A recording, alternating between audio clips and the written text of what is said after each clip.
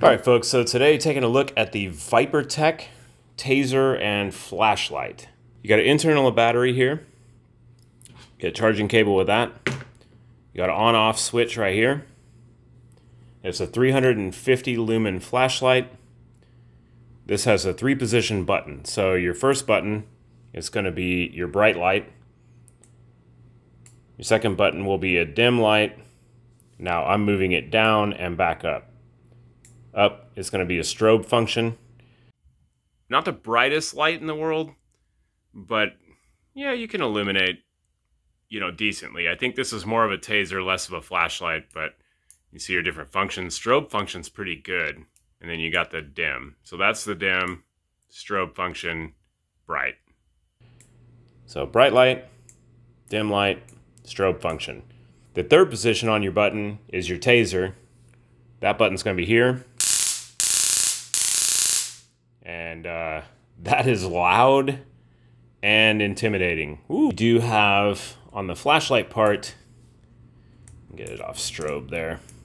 You do have a little dial here, which will widen or narrow your beam, which is pretty cool. The dial feels a little cheap, but the rest of this feels pretty good quality. It does have a non-roll. They put some little kind of hex, some little flat spots in here. So it actually doesn't want to roll. It's not going to roll off a table or anything. Pretty bright light. I've had this for a couple years now. Not that I've used it on anybody, but I do believe that's a pretty good way to kind of stop a potential threat before it gets worse or goes to another form of self-defense. So less lethal defense here. I keep this by the door so that my wife has that option as well if she needs to intimidate someone or actually use it on somebody. Luckily, we haven't had to do that yet, but we do live in Houston, and Houston is nice and full of crime right now. We don't live in Houston, we live on the outskirts of Houston, but it still overflows to the outskirts. I've been pretty impressed with this. They do have a lifetime warranty on these. They say it's a 100,000 hour bulb. Like I said, I've had this for a couple years. I have used it as a flashlight a few times. I have brighter lights, so it's not the first thing I grab, but it does work pretty well. Seems pretty sturdy. Operation's pretty easy once you figure that out. So you just back and forth is your flashlight options. All the way forward is your taser option.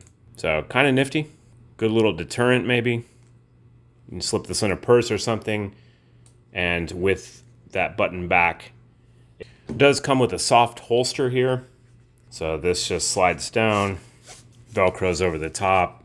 You got a belt loop. It's kind of flimsy, so I probably wouldn't do that. But to put in a purse or something, this would be a good option to keep that, the button from actuating on its own or getting slid around. All right, folks, so that's what I got for you today on the Vipertek, and maybe a good cheap option for less lethal defense. These run about $15, and they seem pretty, well, intimidating. I will link this in the description below. I appreciate y'all watching. Y'all stay safe out there. I'll see you next time I make a video.